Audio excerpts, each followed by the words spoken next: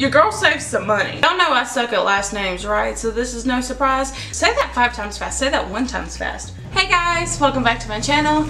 My name is Danny Taylor, and today we're back in my notebook corner of the house.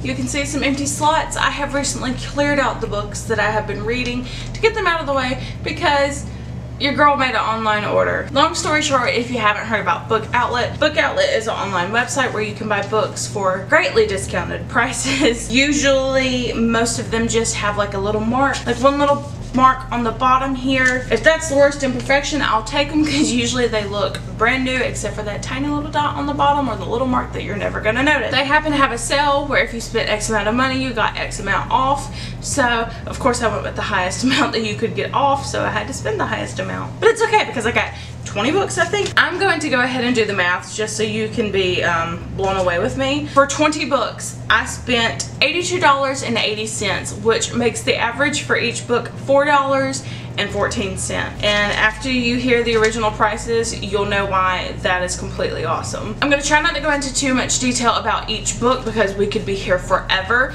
since there's 20 of them, but I do want to mention each one that I got, the original price that it would be if you bought it off of Amazon as of right now, and the price that I actually paid for it, and then we're going to put them back in their little empty spots. I tried to leave a blank space for everyone. My bookshelf is currently organized by author from A to Z, alphabetical, so we're going to start with the person that is right on top. So to my great surprise, I didn't already own this. I've read the book before, I believe in high school, and I've seen the movie 1,000 times, but I finally decided I wanted to own the book, and I don't like buying the movie cover books, so I got the original cover. This is Perks of Being a Wallflower by Stephen Chbosky? Stephen C. We're gonna call it Stephen C. I can't even go into it. If you haven't seen the movie, you need to see the movie. It'll break your heart. But if you want to read the book so you can be even more heartbroken, because you know, anytime a book goes into detail, you're gonna cry.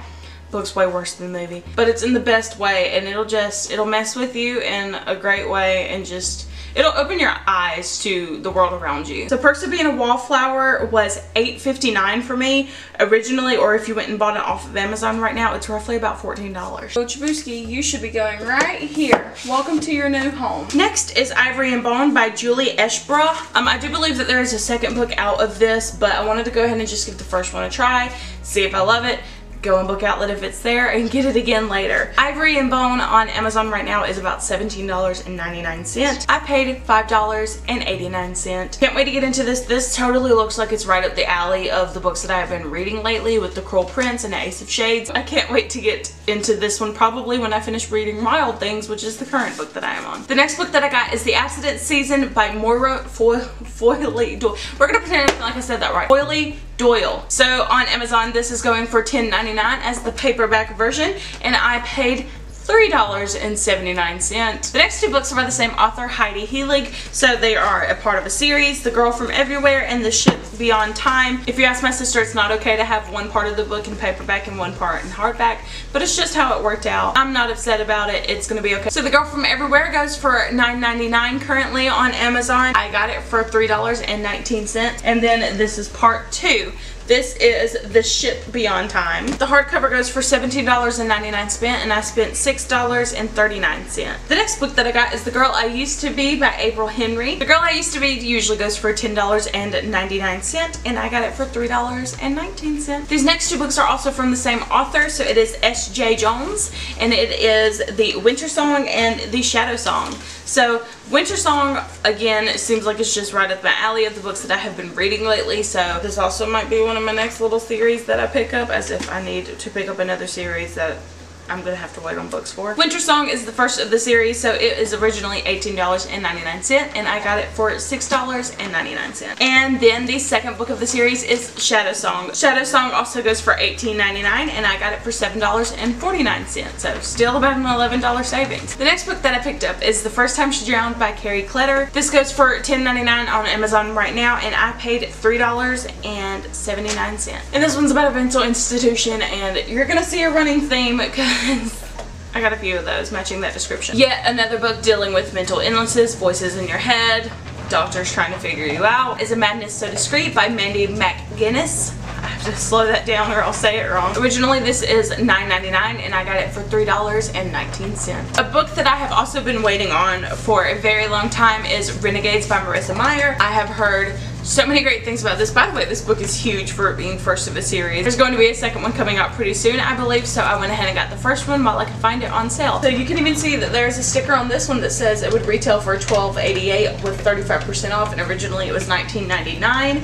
And your girl got it for $6.99. I cannot wait to add this to my to be read list because this just keeps growing. Next up is The Nowhere Girls by Amy Reed. There's even another sticker back here that says it was $18.99 originally, and let's see what I paid. $6.99. I will take it. So you may have recently seen that on my to be read list is Scythe by Neal Shusterman. I went ahead and got the second book, Thunderhead. So according to this, it's originally listed for $18.99. and it was on sale for $16.14. Guess what your girl got it for? This is actually the most expensive and still such a good savings, $9.69. I also picked up The Way I Used to Be by Amber Smith.